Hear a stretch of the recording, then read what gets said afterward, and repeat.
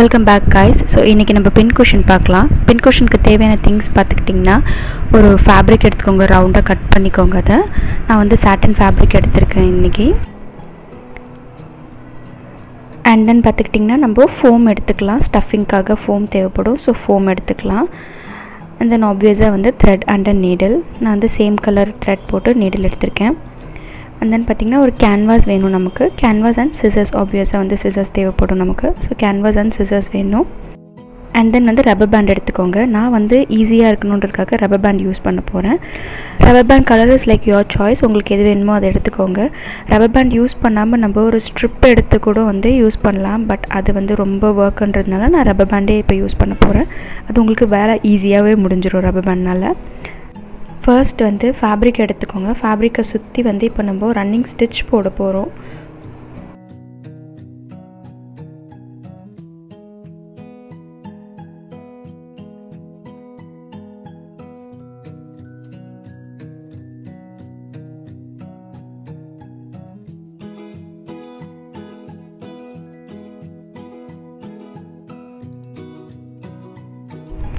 So stitch பண்ணி முடிச்சதுக்கு அப்புறம் அது பாத்தீங்கன்னா உங்களுக்கு இப்படி ரவுண்டா ஃபார்ம் ஆயிருக்கும்.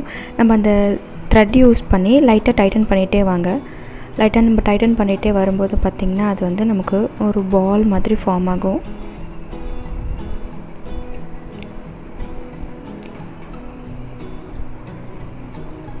ரொம்ப டைட் பண்ணிட வேணாம். லைட்டா டைட் பண்ணிட்டு கொஞ்சம் கேப் விட்டுக்கோங்க. அந்த கேப்ல இப்போ நம்ம ஃபோமை வந்து ஸ்டஃப் பண்ண போறோம்.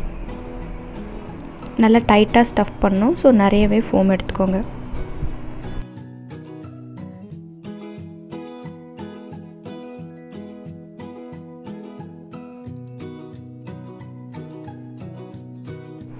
ஸ்டஃப் பண்ணி முடிச்சிட்டு த்ரெட்டை வச்சு நல்லா டைட் பண்ணிடுங்க.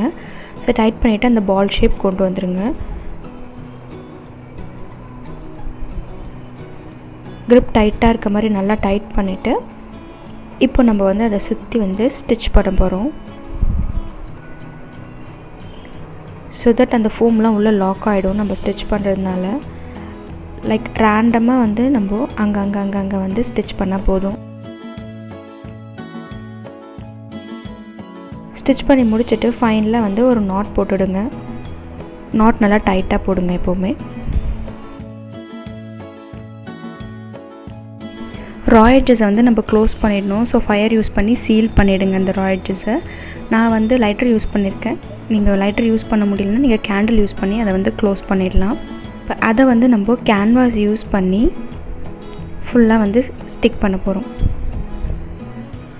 canvas வந்து ரவுண்டா கட் பண்ணிக்கோங்க எப்பவுமே. because நம்ம அத காம்பாக்ட்டா முடிச்சிடலாம். so that வெளிய தெரியாது அசிங்கமா. ரவுண்டா கட் பண்ணிக்கோங்க.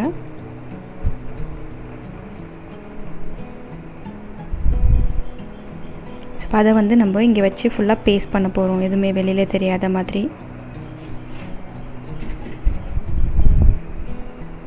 glue gun யூஸ் பண்ணி அத பேஸ்ட் பண்ணிங்க. glue gun ன்னும்போது அது ஸ்டிஃபா ஒட்டிக்கும்.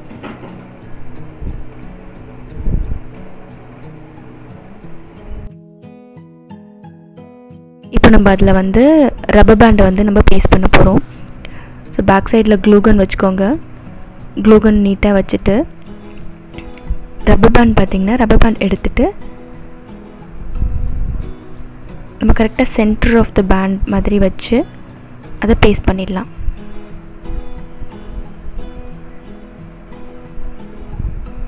சோ நல்லா டைட்டா வந்து அத க்ளோஸ் பண்ணிடுங்க.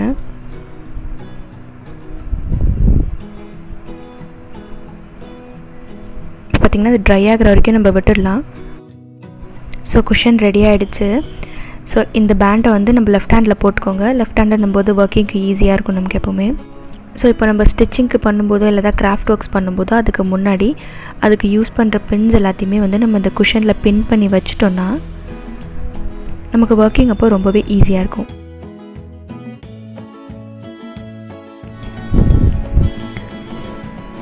சோ இது நீங்க ஸ்டிட்ச் வர்க்ஸ் இல்ல கிராஃப்ட் வர்க்ஸ் அப்ப யூஸ் பண்ணும்போது ரொம்பவே ஹேண்டியா இருக்கும்.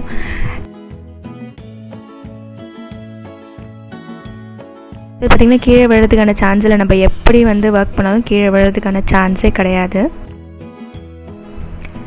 ஸோ இது உங்களுக்குலாம் யூஸ்ஃபுல்லாக இருக்கும்னு நான் நம்புகிறேன். Stay tuned for more videos மக்களே.